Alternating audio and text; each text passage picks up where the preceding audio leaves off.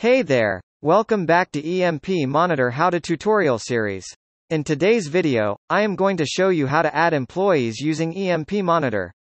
EmpMonitor is a powerful cloud-based employee management software that helps to track and increase their productivity and maintain a safe work environment. Log in to the EmpMonitor account using the basic information. Here's the main dashboard. Get the detailed overview from here, about the total enrollments, currently active, currently idle, currently offline, absent, suspended. Let's get a detailed overview of the employees. Click on the employee's name. A pop-up window with all the details of the employees will appear, including office time, active time, productive time, unproductive time, neutral time, productivity. Check the details for today, yesterday, past 7 days, 30 days, etc. Manage the filter graph from here. Next, you can check the employee's details using the timesheets. The report comes with the following special columns. Clock in. The time when the system starts for the first time on a particular day. Clock out. It will update after some time, so the clock out time will keep on changing, which means until it gets updated from the system it will continue to change. Once the system doesn't give the update, then it will save the last updated time as clock out time. Total hours represent the total time spent between clock out and clock in. Office hours represent the total time spent in the office. Active hours represents the total number of times when activities are performed in the system. Productive represents time spent on productive websites and applications, based on the classification you made.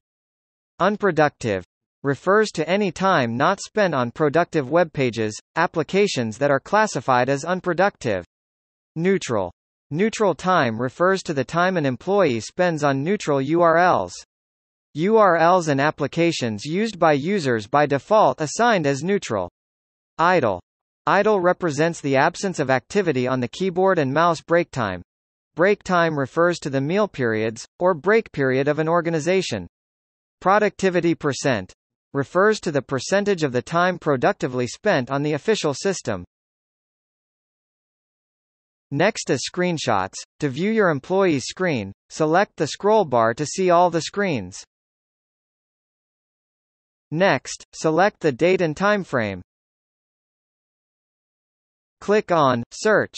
You will get all the screenshots for that particular date in thumbnails. Get a complete overview of the top website usage and website usage chart.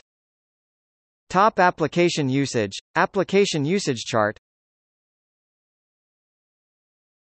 Keystrokes of each employee. Get a detailed overview of the employees, risk factor, domain, category, connection, sentiment score, conversation score. So, this was a quick overview of how to check and manage employees' full details from the dashboard. If you need any help or face issues while managing the attendance of the employees, feel free to write to us at support@empmonitor.com or contact us over Skype.